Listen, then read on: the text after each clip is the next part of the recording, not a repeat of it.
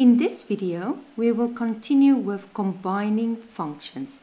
You will find this on page 105 in the Namibian AS-Level Mathematics textbook, y equals mx plus c to success. Composite functions or function composition. The term composition of functions or composite functions refers to the combination of two or more functions in a manner where the output from one function becomes the input for the next. So, one function is followed by another function and the resulting function is called a composite function. So basically, I take one function and that result that I throw it into the other function and then I get the combination. So this is f of x, g of x. So say for example, I put 4 and then that result I put into g. So it's always, just remember this, that you work from the back.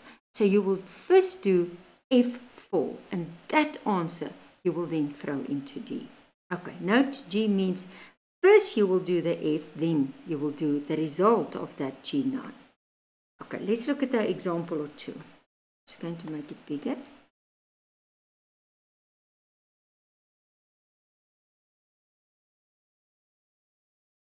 Let f of x, x squared, and g of x, this. Find fg. Now remember, as I said, you work from the back. So remember, always start from the right side, the bracket part, and work towards the left side. Note an x value is given. Okay. Now, basically, they're going to substitute 3 and then that answer. Okay. But usually we write it then like this, like the question. We substitute in g. And then I get this answer. Okay. Number give a value as the answer. So if they give you a number, you will get a simple number again as the answer. If they give you a variable, you will get something in terms of x. Okay, this was A. Let me just see. FG3 and then GF3. I just want to see quickly. Oh, yes, I just put it, I was just putting it in one step. So it's G3, that was G3, so it's 9 minus 2, 7, and that answer I squared. Okay, and then, sorry, then I was doing this one. I showed it in 1. Okay, but then it's F3, so I first go to F, so it's 3 times 3, so it's 9.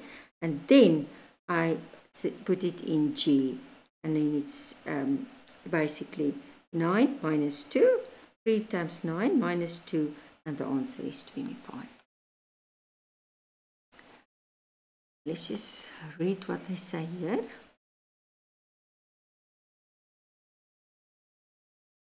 The order of composite functions.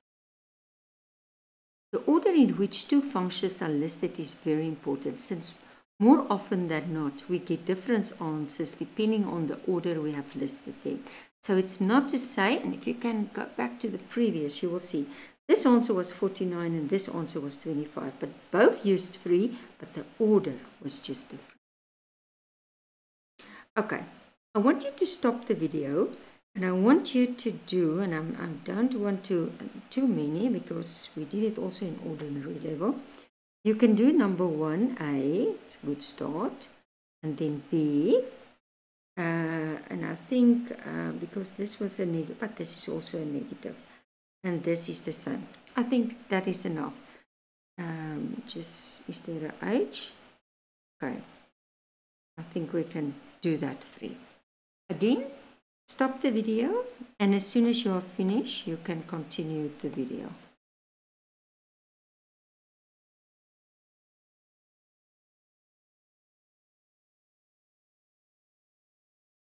Okay, let's start. Gx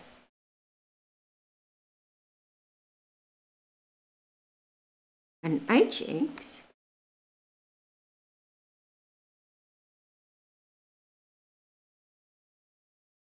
okay, so let's start with number A.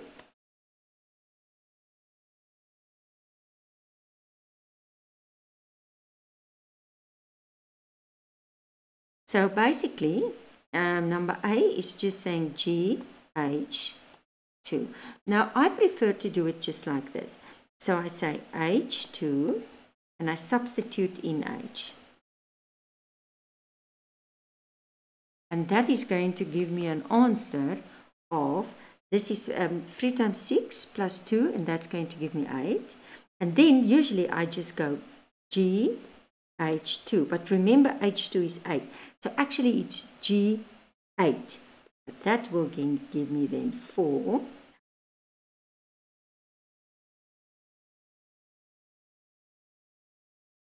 Eight squared minus 1. And if I'm going to work out that, I will get 2, 5, 5 as my final answer. Let's look at number B.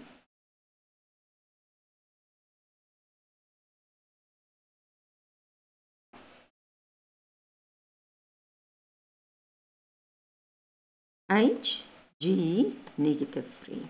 So start G negative 3. So start with G. And that's 4.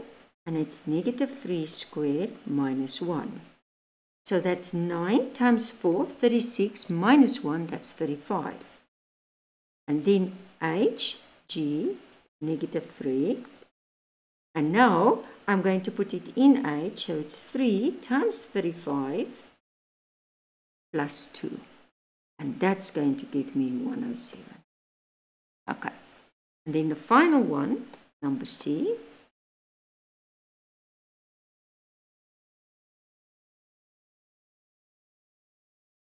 That's going to be GH negative 3. So it's very easy. Just go first there. So H negative 3. So it's 3 negative 3 plus 2.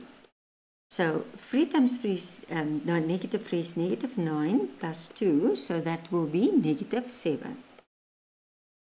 And then GH negative 3. So I put 4.